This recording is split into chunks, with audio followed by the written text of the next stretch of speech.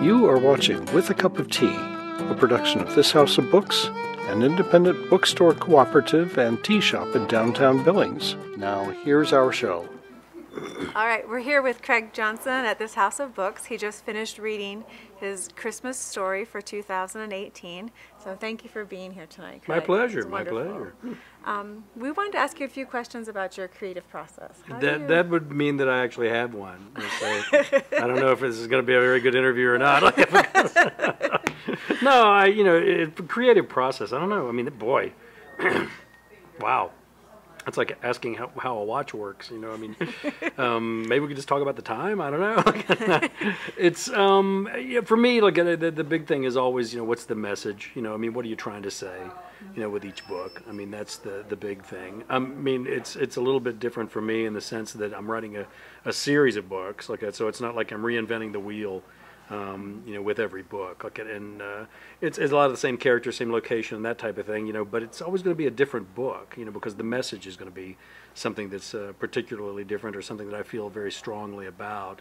It gives me opportunities to speak to a lot of social issues, which I think, in many ways, a lot of crime fiction can do that.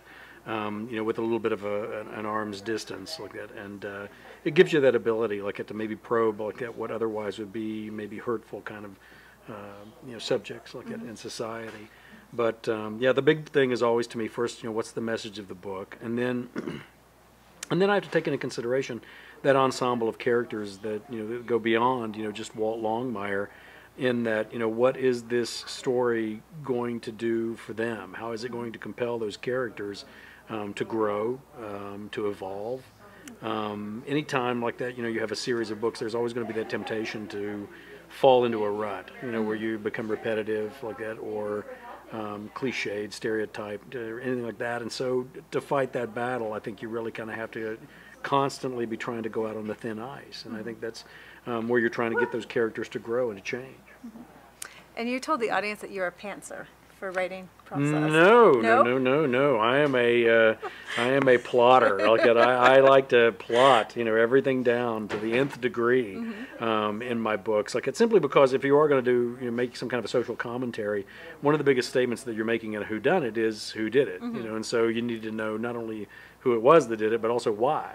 In many ways, I prefer to refer to what I write as why done-its, than they are who done-its, and so for me, it's important to have all that information and to have all of that to work with before I ever sit down and start writing. Now that doesn't mean that there won't be moments, of improvisation, in the writing process, where things will change like that, because anytime you're writing a book, you think you know what the book is about, but until you've written that book, you don't know what it is exactly it's about. And so you have to be open to those improvisational moments like that where things might change, because it's more of a journey than it is a destination. And, and that's also, where the best writing comes from, at those moments where you're not quite sure, why it is that this is happening in this book like that, but you probably need to explore it and see where it goes. Okay. So do you spend a lot of time working on one chapter, or do you draft the whole book and then go back and tinker? No, I draft the whole book like that, but I'll do an outline for the entire book like that, but then I will write chronologically. I think, whenever you're trying to play fair, which is, one of the challenges of writing crime fiction, because if you're going to provide the clues to give the protagonist the ability to discover what it is that's happening, you also have to be fair and try and give that same information to the reader, so that they can have a competition with the protagonist to see if they can figure out what it is, that cipher effect of what is the X in the formula. Your mind automatically goes to that. And I think you need to to play fair. It's a lot easier to write chronologically, because if you start jumping around, you're trying to remember. Wait a minute, when did that piece of information enter the storyline? Wait a minute, I thought that was you can't have that happen in chapter 11. It's got to happen sooner than that. So some of the basics kind of there's a requisite to some of it. Nice. So who are your favorite writers to read? Oh gosh, that we could go on for 4 hours, talking about all of the writers that I really, really love. I mean, they're obviously the classics like that have had a large scale effect on me. John Steinbeck being a number one on that list. his understanding of humanity, and the depth of character, and not backing away, from large-scale social issues like that. Really kind of attack that zeitgeist of what it is that's happening. To me, that's the mark of a real writer. One of my favorite things is that they're in Salinas in California, where they had the Steinbeck Center, a museum. They used to burn his books back in the 30s, like in the park there, and so now it's the biggest building in the whole town, like that. And so, I think if you're trying to be honest about, not only the characters, but also the society that you're writing about, then there's going to be a durability and honesty, I think, to your work that's going to be worthwhile. And I could go down the list, Charles Dickens is another one that's a great influence on me. I think I mentioned George MacDonald Fraser, like that, is an author who I admire a great deal. This is mostly because of the humor that he's able to work. I mean, humor is hard. Humor is tough. Like that. I mean, whenever I'm doing classes or workshops, like that, and students are asking me, they'll say, well, how do you get readers to really empathize with your characters? And I'm always like, well, give them a sense of humor. I mean, who do you like hanging out with? You like hanging out with people that make you laugh, right? Inevitably, the next thing out of their mouth will be, yeah, but what if I'm not funny?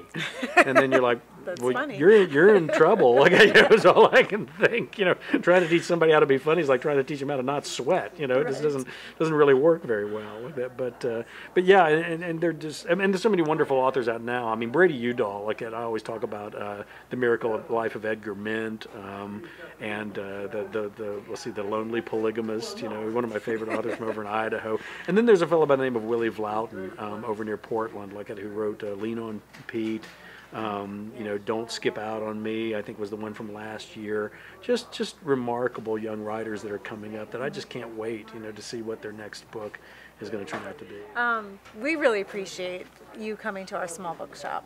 I mean, your visit means a tremendous amount. It's not that small. It means a tremendous amount to us. And I know you support a lot of small independent bookstores across the West, and that means a lot to them. Well, it's important, I think. Anytime I can do anything like that to help support, other writers or, the bookstores, the booksellers, libraries, literary festivals, anything like that. I mean, we're all kind of fighting the same battle, to try and convince people that, reading is really important.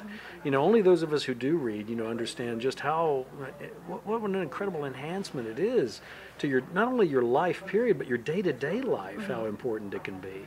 And so, for me, the independents become really, really important in the sense that, they have certain advantages over a lot of other opportunities, to purchase books. I mean, the statement that I always make, you can always tell. I mean, when you walk into an independent bookstore, it doesn't look like every other bookstore, okay?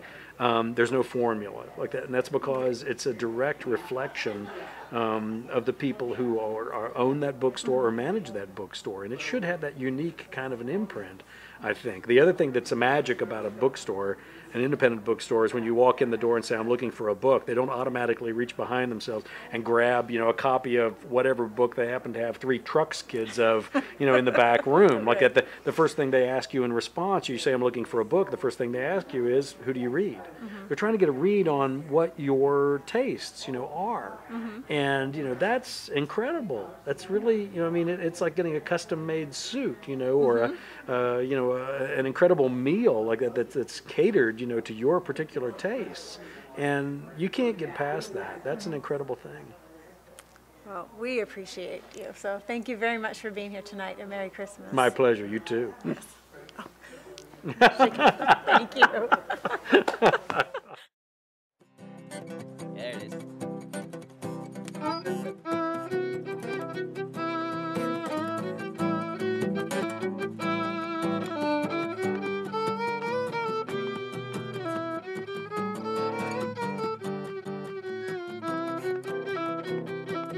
This has been a production of This House of Books. If you'd like to be a part of the cooperative, please visit thishouseofbooks.com/get involved.